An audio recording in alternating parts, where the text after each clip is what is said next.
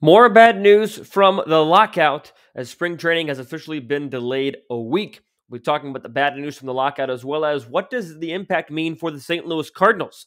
Breaking down my thoughts on that on today's episode of Locked On Cardinals. You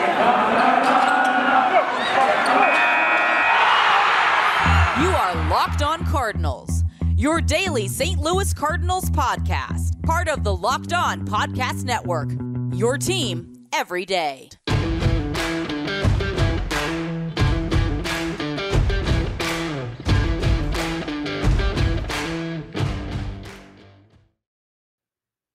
Hello, everybody, and welcome to Locked On Cardinals for February the 18th. I am Lucas Smith, your host for the show. Thanks for tuning in today. Apologies for the lack of episodes this week, but sadly, we got to talk about some bad news today on this episode of Locked On Cardinals, as we have more news regarding the MLB lockout and the negotiations, or lack thereof negotiations, I should say, between the Major League Baseball Players Association and MLB. Talk about all that, as well as we're going to talk about how it impacts the St. Louis Cardinals and how it impacts the free agent market and things of that nature.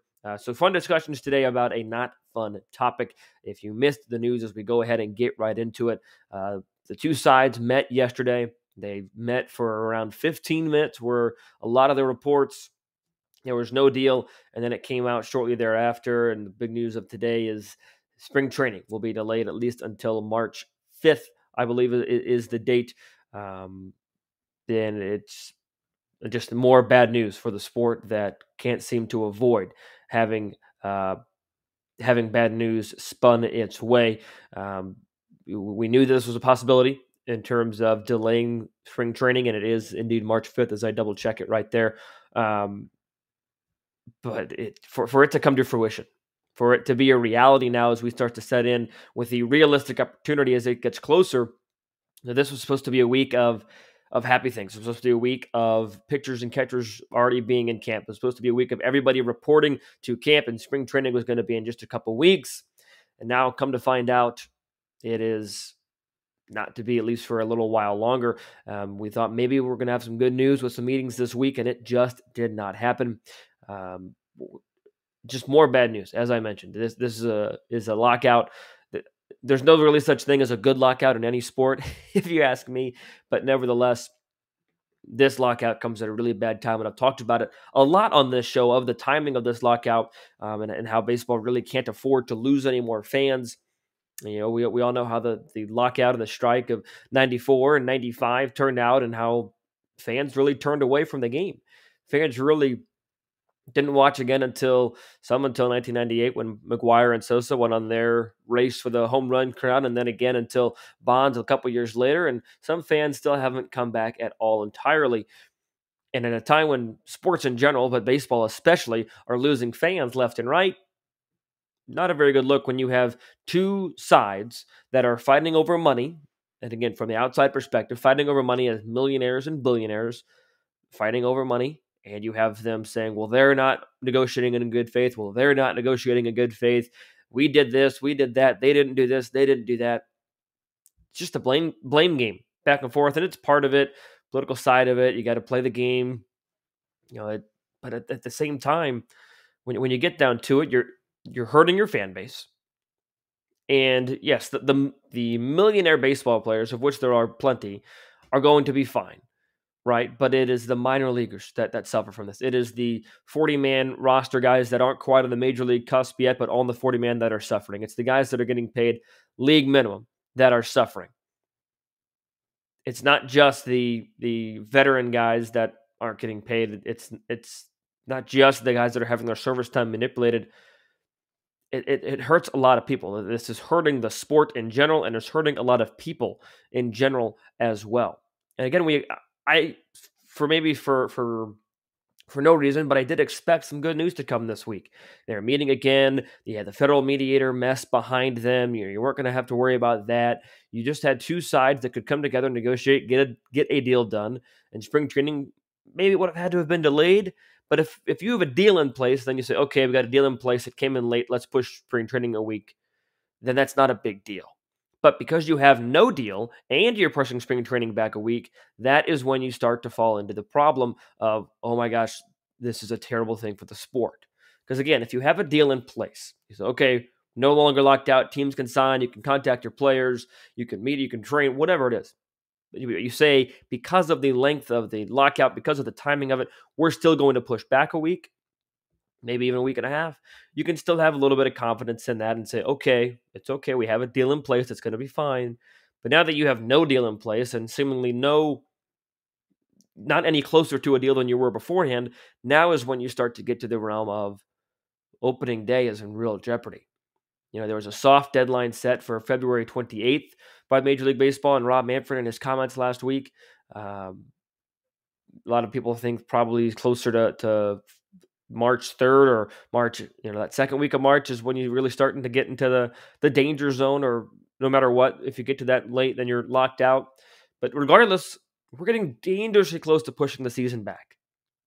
And if you push the season back a week or two, you're still able to get 150 some odd games, and maybe even you're still able to squeeze 162. You still have this lingering effect of the lockout once the season starts. We'll talk about that more in just a little bit. But what I'm saying is what everybody has been saying, but I think now it's starting to come to fruition. Now we're starting to have to sit with it, is that season starting on time, opening day being March 31st, seems less and less likely by the minute, and it just seems less and less likely with every bit of news we get regarding this lockout. It's just unfortunate. There's no other way to put it other than it being 100% unfortunate.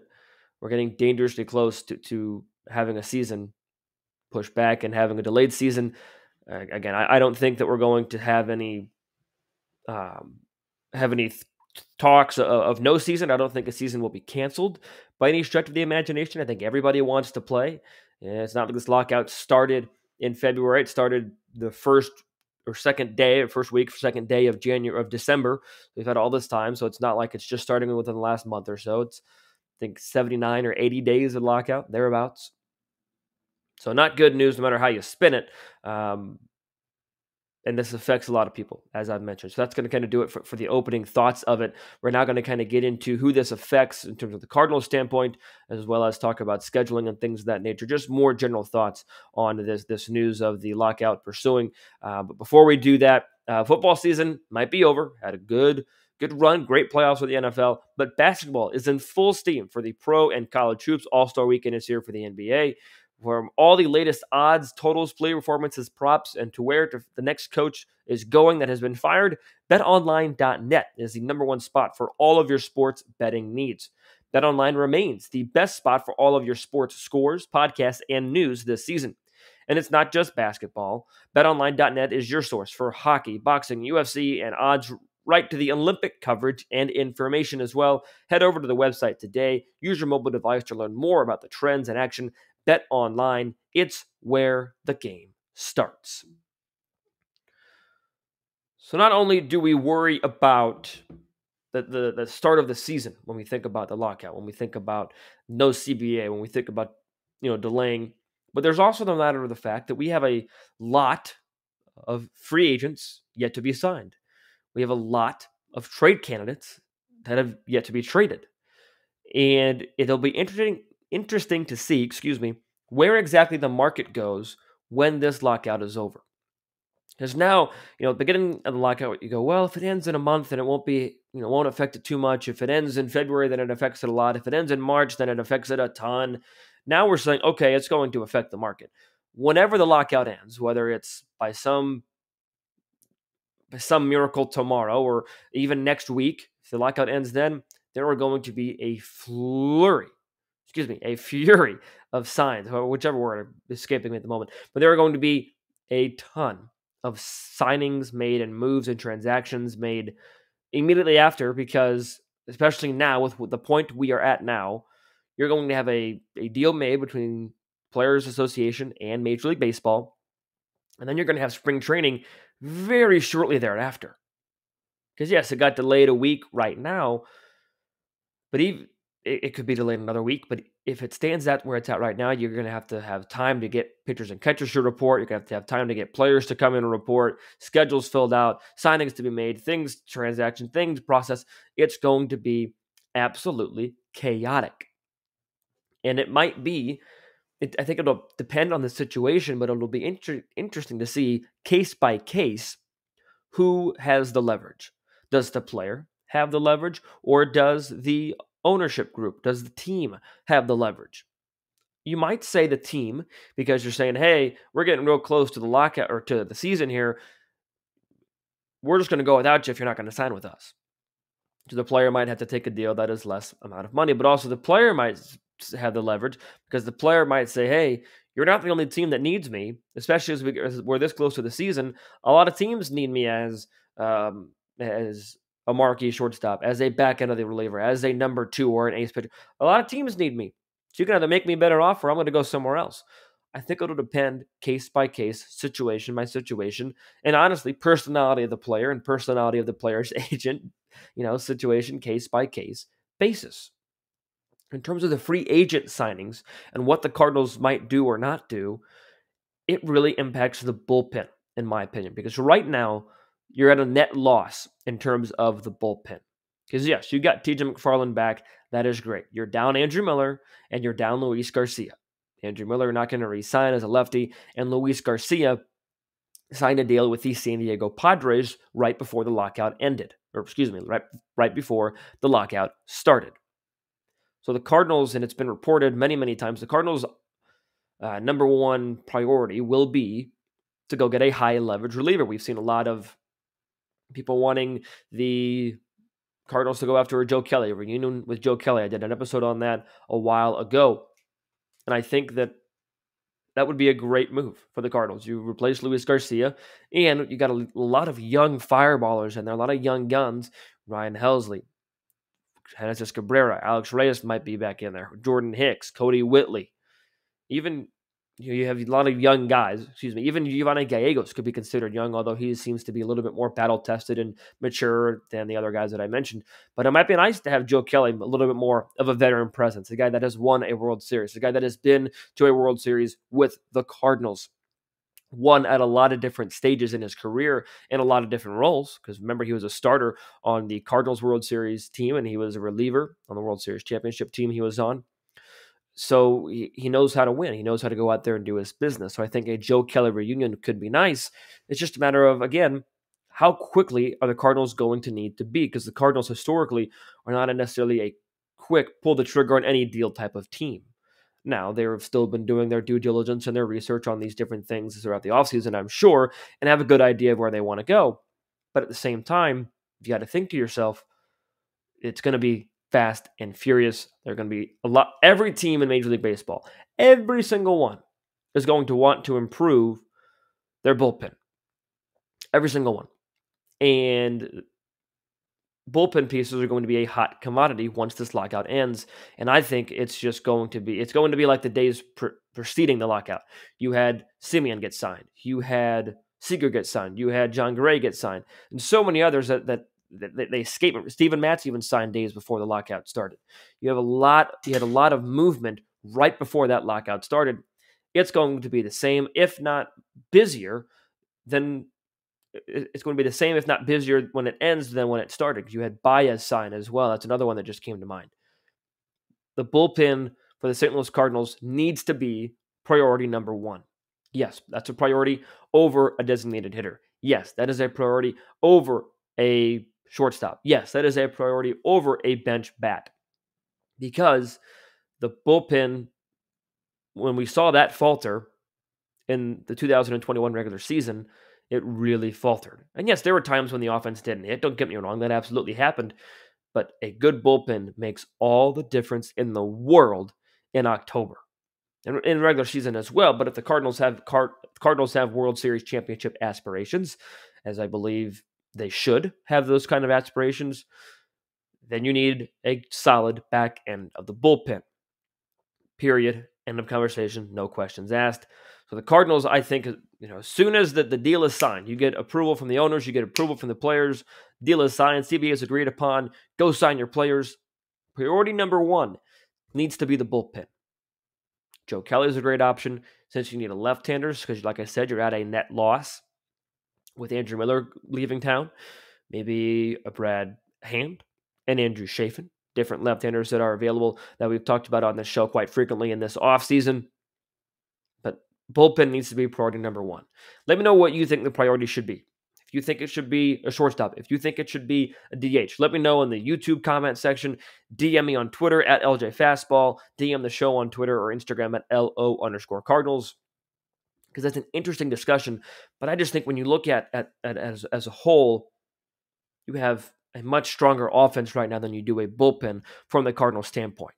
So I think if you lose out on a Kyle Schwarber, if you lose out on a Trevor Story to a higher bidder, to a more aggressive bidder, more aggressive team than the Cardinals this offseason, you can live with that if, and I mean if, you get a bullpen piece or two. Because if the Cardinals get nothing in this offseason outside of Steven Matz, and I've talked about this many times, I'm a pro Steven Matz deal. I like that signing a lot.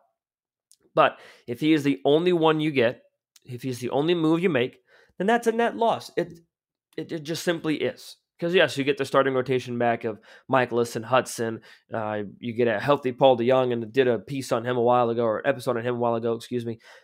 But the bullpen needs some reassurance. Just plain and simple. Talk a little bit more about that, as well as how the lockout kind of affects that and the timing of it all coming up. Just one quick moment as we finish up the show. But first, I want to tell you guys about Built Bar, because it's that time of year, pretty much giving up on all my New Year's resolutions, but not this year. Because normally I would, but not this year. I'm sticking to my resolution of eating right with Built Bars. I've got a case of them in my cabinet right now. Built Bar is the way to go if you want to remain healthy, but still enjoy a delicious treat, because they are the protein bar that tastes like a candy bar. And if you tried Puffs, if you haven't, then you're missing out, because it's one of the best tasting Built Bars around. Puffs are the first ever protein-infused marshmallow.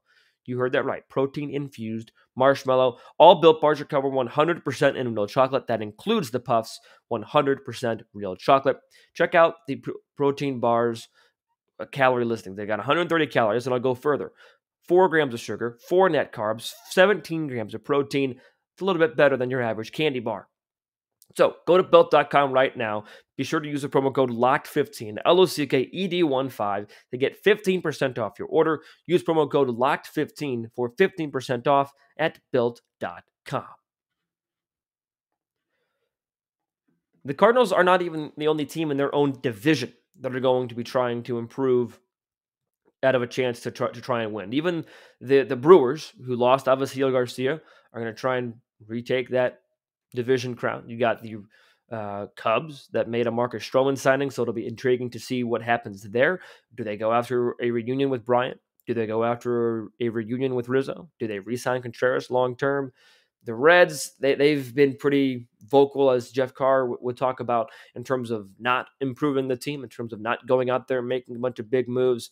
And we talked with Ethan Smith of Locked On Pirates last week, and we know the Pirates aren't necessarily going to make any super big aggressive moves.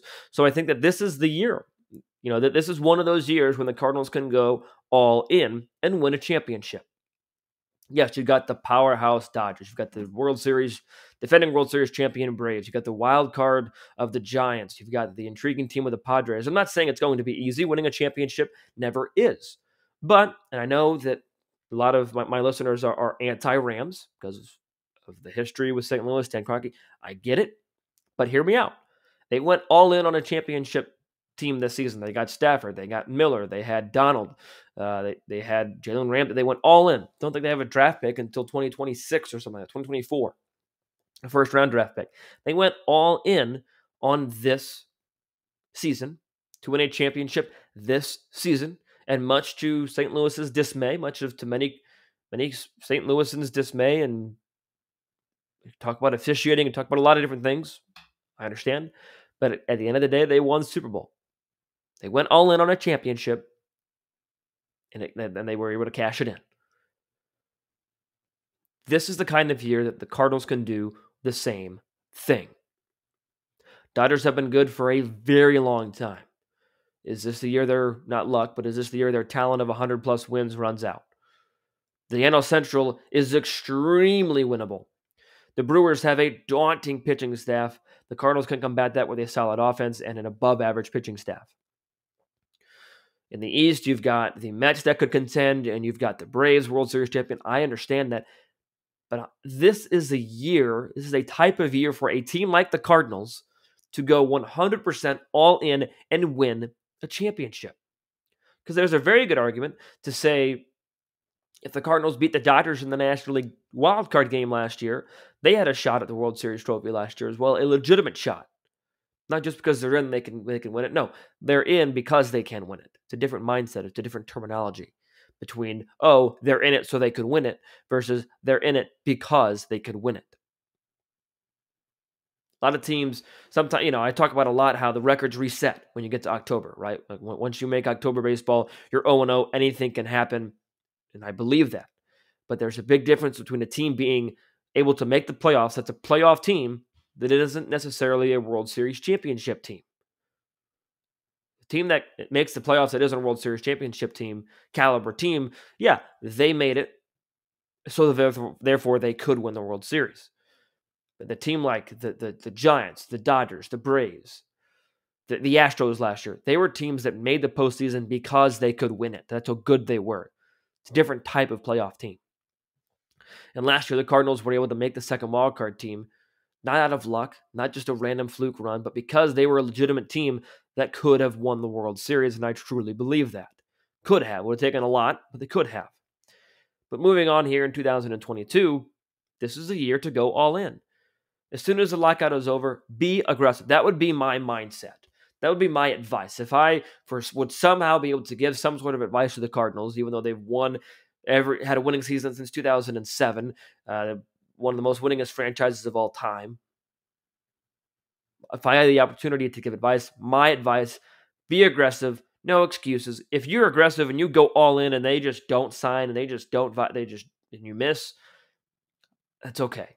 But go hard for a player. Go get a Joe Kelly. If you want to be aggressive and spend some money, go get a Kyle Schwarber to be your DH. Go get a Trevor Story to be your shortstop. Make a splash.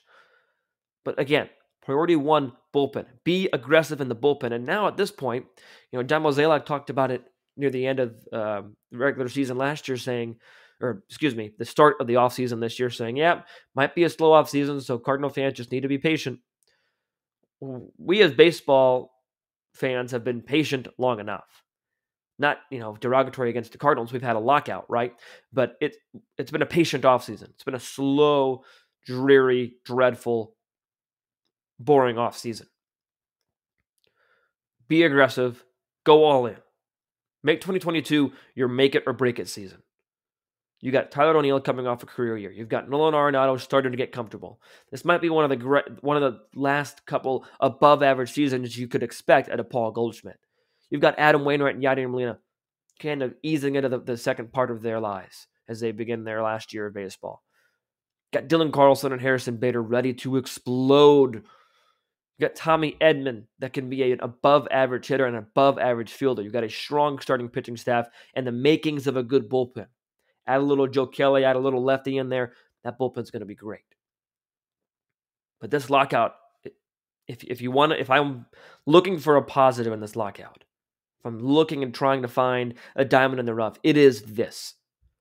This will force the Cardinals to be aggressive because they don't want to miss out on the talent. Because before you had all the time in the world. We've got the whole offseason for that. We've got time to do this.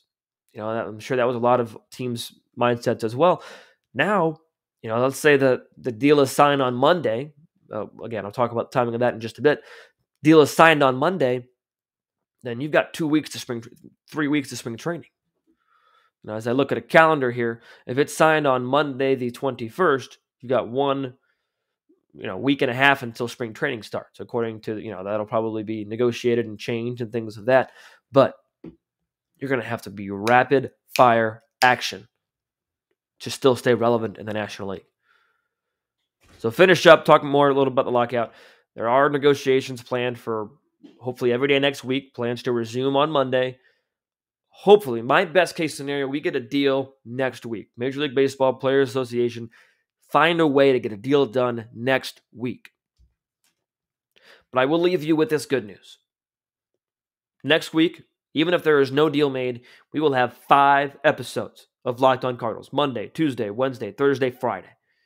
We're going to have 5 episodes of Locked On Cardinals coming your way. It's going to be a fun week, so be sure to stay tuned. Subscribe on YouTube. Follow on your favorite podcasting platform. And until I see you guys next week for a 5-episode week, another 5-episode week of Locked On Cardinals as we get back into the daily action, hopefully next week. Hopefully the start of next week becomes a routine as we get a deal happen, but we will go 5 days a week no matter what. Be sure to stay safe, stay tuned. Be sure to stay safe, stay well, and have a fantastic rest of your day.